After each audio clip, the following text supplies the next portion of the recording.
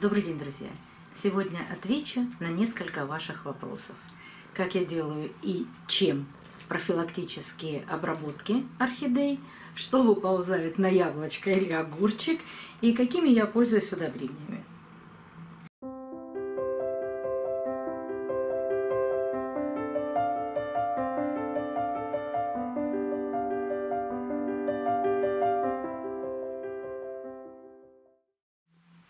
Друзья, подписчики и гости моего канала, я сейчас очень мало времени могу уделить ответам на ваши вопросы.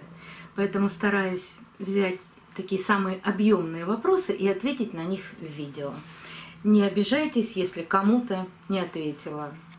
Наступит лето, времени у меня появится значительно больше, и вы обязательно получите все ответы на ваши вопросы. Но ВКонтакте, в личку я стараюсь хотя бы раз в 2-3 дня ответить на все вопросы. А сегодня вопрос такой. Чем же я обрабатываю орхидеи и делаю ли я профилактические обработки? Да, раз в 2 месяца я обрабатываю орхидеи зимой, летом, осенью, весной, неважно когда, но я делаю обработки от вредителей. Конечно, самые мои нелюбимые вредители – это клещи. Но я заметила, когда я регулярно делаю эти обработки, то никаких других вредителей у меня не бывает. А вот когда пропускаю обработку или же принесу растение новое, и вдруг эта орхидея у меня не попала в профилактическую обработку, вот тогда бывают какие-то неприятности. Ну, например, трипсы. А когда все идет по плану, всегда все хорошо. Я раз или 2 раза в год стараюсь приобрести новые препараты и показать вам. Семочка, вот здесь препараты стоят, давай ты не будешь. И показать вам, какие новые препараты появились, чем можно обработать, чем нежелательно обрабатывать. Но каждый из вас выбирает тот препарат, ну, во-первых, который может приобрести. Во-вторых, на любой вкус и на любой кошелек. Мне очень нравятся, конечно же, японские препараты от клеща. Такие препараты. Все закрыто, поэтому Семочка точно не получит дозу. Вот эти. Я вам их не раз показывала. И, конечно, самый простой препарат – это биокил. Он действует и от клеща, и от трипса. И вот когда я профилактически все обрабатываю, никаких трипсов, никаких клещей, ничего нет. Кто-то из подписчиков мне писал: прекрасный препарат, искра, еще бывает золотая искра. Вот 1 раз обработали, ничего нет. Прекрасно. Ищите тот препарат, который будет для вас и для ваших орхидей эффективен. Даже если вы заказываете через какой-то маркетплейс, интернет, всегда читайте, во-первых, что написано в инструкции. Вот даже если вы нашли на маркетплейсе препарат, а инструкции там нет, ищите в Гугле, ищите в Яндексе полную инструкцию применения этого препарата. Потому что у многих есть маленькие дети, животные. Самое главное – помочь орхидеям и не навредить ни себе, ни окружающим. Но я использую вот такой спектр препаратов. Не забудьте, что у каждого вредителя может выработаться резистентность к определенным препаратам. Поэтому лечение или профилактика может быть один. Ну, лечение, если вы взялись лечить растения, то одним препаратом, а не 10 сразу. Иначе вы выработаете резистентность у вредителя сразу к нескольким препаратам, и вы не сможете в следующий раз победить. Или вам надо будет искать препарат, ну, новейший, нового поколения, а от клещей не так часто и много новых препаратов. Ну, это то, что касается вредителей. Да, обрабатываю, это обязательно. У нас очень жаркий регион, и самый главный вредитель в нашем регионе – это клещ. По крайней мере, для меня. Теперь, я как-то рассказывала, опять же, это к вредителям, я как-то рассказывала, что положите на грунт огурчик, бывает, туда попадается трипс, но чаще всего на огурчик, на картошечку, на яблочко, на срез вот этот, который мы кладем в грунт, больше всего вы увидите там подур, и если есть панцирные клещи. Но почвенных клещей очень много. Это может быть не только панцирный клещ, это может быть луковичный, цикламеновый клещ, да какой угодно. От клещей надо делать обработки, причем обработку грунта. Почвенные клещи могут выползать на листики, но они опять идут в грунт, потому что все питание и вся среда их обитания – это грунт. Ну вот случайно они там поползали, поинтересовались орхидеей и опять уползли в грунт, потому что размножение, питание – все в грунте. Но чем они опасны? Тем, что все рассказывают всегда, когда начинает грунт разлагаться, это удобрение для орхидей. Да, но это разложение. Но там могут появиться какие-то грибковые заболевания. И клещи на своих лапках будут разносить по орхидее вот эти грибковые заболевания. Поэтому с клещами даже в грунте нужно бороться. Теми же препаратами от клещей. То есть поливать орхидею, замачивать грунт, горшок полностью. А вот подуры, как бы вы с ними ни боролись, ничего нет, сотый раз повторяю, в природе стерильного, вы их все равно не победите. Но они, орхидеи, не вредят. Они питаются разлагающейся органикой. Но вы можете, например, себе представить, чтобы все черви исчезли из почвы? Наверное, нет. Вот так же и подуры. На какое-то время вы с ними поборетесь, но они появятся обязательно снова. В меньшей или большей степени. Когда просушиваете грунт, и почвенные клещи, и подуры, они в сухом грунте погибают. Но, конечно, не надо высушивать грунт так, чтобы сама орхидея начала страдать из-за этого. Но регулярные просушки и поливы орхидеи уменьшают популяцию этих насекомых. Но даже в керамзите они есть. Я как-то делала года 3 назад эксперимент. Это было связано с цветением орхидей. Я полила их.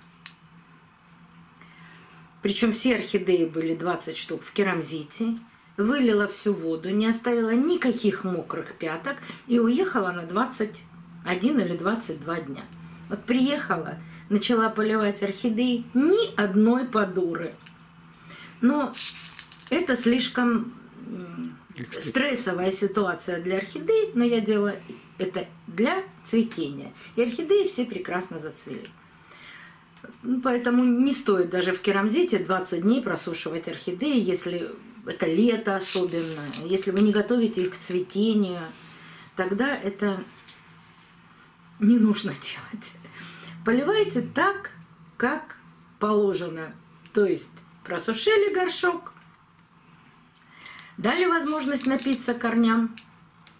У каждого это разное время, разное количество дней между поливами. Теперь, чем же я удобряю свои орхидеи? Ну, вы прекрасно знаете, я уже целый год рассказываю про удобрение, или же, как позиционирует производитель, витамины Аминосил. Огромный стеллаж посвящен этому удобрению. Плейлист, в котором все рассказано про это удобрение. Хорошо ли влияет это на орхидеи? Какие изменения я жду от орхидей? От одних жду цветения, от других жду роста. Вот таким удобрением я поливаю мою многострадальную орхидею Аркс Рей. И об этой орхидее я рассказываю, ну, не так часто, но все эти рассказы собраны в плейлист «Реанимация Аркс Рей». Это единственная орхидея Аркс Рей, которая у меня, ну, можно сказать, растет. Находится на том большом стеллаже. Вот сейчас у нее появился новый корень, растет лист. Орхидея очень проблемная сама по себе. В горшке тоже есть корни. Я недавно ее поливала. Наконец-таки появились большие крупные корни. Мне очень хочется, чтобы эта орхидея нарастила зеленую массу. Поэтому я продолжаю поливать. Подожди. Сем, я тебя сейчас прогоню. Прогоняй. Все, Сема, плохо себя сегодня ведешь. Поэтому продолжаю поливать аминосилом, так как написано в инструкции.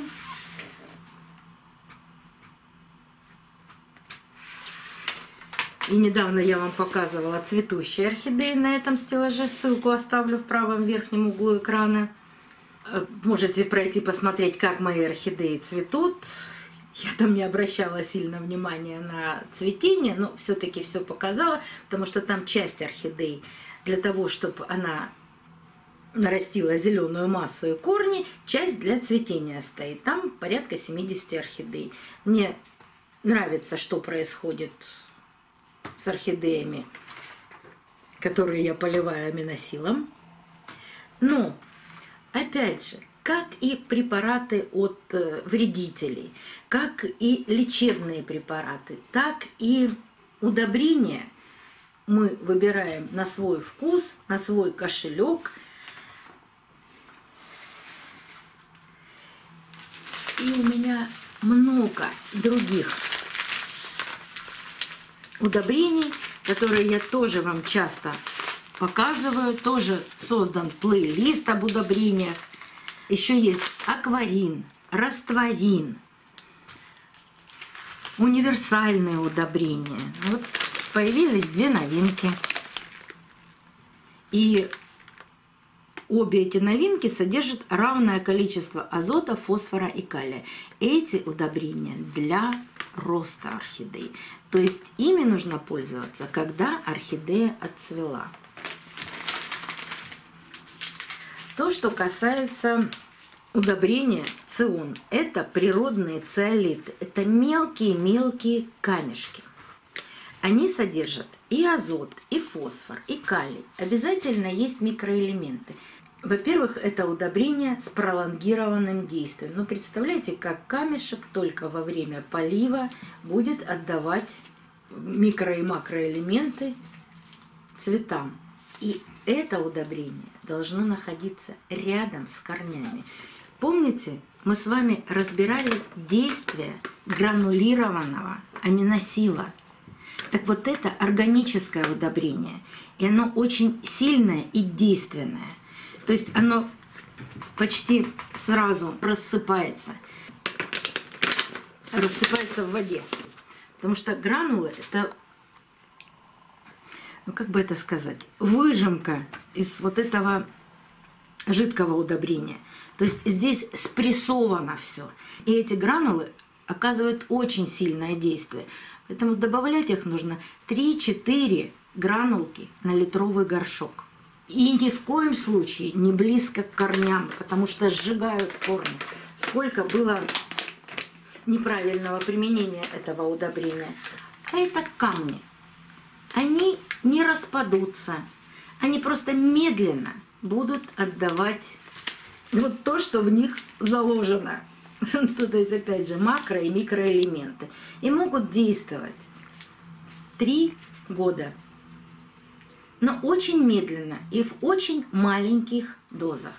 Но должны быть только рядом с корнями. Иначе действия не получите никакого. И еще, они настолько мелкие, что при поливах они будут опускаться все ниже и ниже и ниже в горшке. И если внизу нет корней, то действие его будет бесполезное. Это все будет уходить в воду и не очень сильно помогать орхидеям в росте.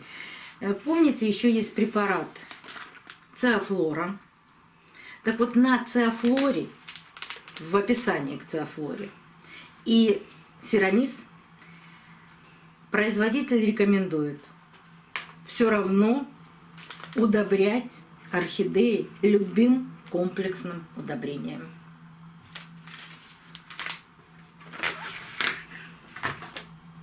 Выбирайте любое удобрение, которое вам нравится, подходит. Вы можете его приобрести и обязательно используйте удобрение. Настоятельно вам не рекомендую удобрять только что купленные орхидеи, потому что вы не знаете, чем стимулировал производитель цветение этих орхидей. Вот когда орхидея цвела, тогда начинаете любым комплексным удобрением ее удобрять, даже если не успели ее пересадить. Вы можете поливать удобрением. С удобрением мы всегда чередуем поливы. Один полив с удобрением, следующий просто водой без удобрения. А домашние орхидеи, ну тут каждый сам себе режиссер. Кто-то не поливает орхидеи во время цветения, это правильно. Кто-то продолжает удобрять орхидеи, только меньшей дозировкой. Кто-то такой же дозировкой. Но все такие разные поливы с удобрением, так каждый экспериментирует на своих орхидеях. У кого-то получается так, у кого-то совершенно по-другому. Какие-то орхидеи, если их во время цветения удобрять, будут сбрасывать цветы или цвести меньше, а какие-то продолжат свое цветение. Есть еще удобрение монокалий фосфат.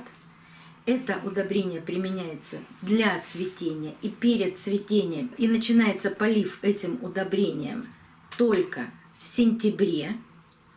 Ну, если вы хотите получить зимнее цветение. А летом это удобрение не нужно применять к орхидеям. Нужно комплексное равноценное удобрение. Вот здесь написано. Азот, фосфор, калий. Это для роста. Или аминосил. И аминосилом можно тоже поливать летом. Но не забывайте никогда о том, что мы все живем в разных регионах. И если у вас жаркий регион, вот как Ростовская область, Краснодарский край, июль, орхидеи почти все заканчивают свое цветение. А в прохладных регионах, в средней полосе России, орхидеи могут цвести круглый год. И орхидеям будет все равно, когда вы их будете поливать азотом. Но все равно летом предпочтительнее поливать равноценным удобрением. Может, много наговорила, может, что-то непонятно? Задавайте вопросы. По мере моих возможностей я обязательно на них отвечу. До новых встреч, друзья. Увидимся на канале. Совсем забыла вам сказать, какая же орхидея сегодня присутствовала на съемке. Я эту орхидею называю невеста. И я недавно показывала ее пересадку. Обещала показать, когда она полностью расцветет. Так и не определила ее название. И о ней есть такой интересный рассказ. Но не помню где. Попытаемся поискать, как я хотела ее купить и как я ее купила. Это было очень давно, в 2019 году. Да, найду. Я ее пересаживала из большой стеклянной рюмки. Найду видео и оставлю для того, чтобы вы посмотрели, сколько она у меня пережила разных посадок. И всегда прекрасно цветет. И я ее очень люблю.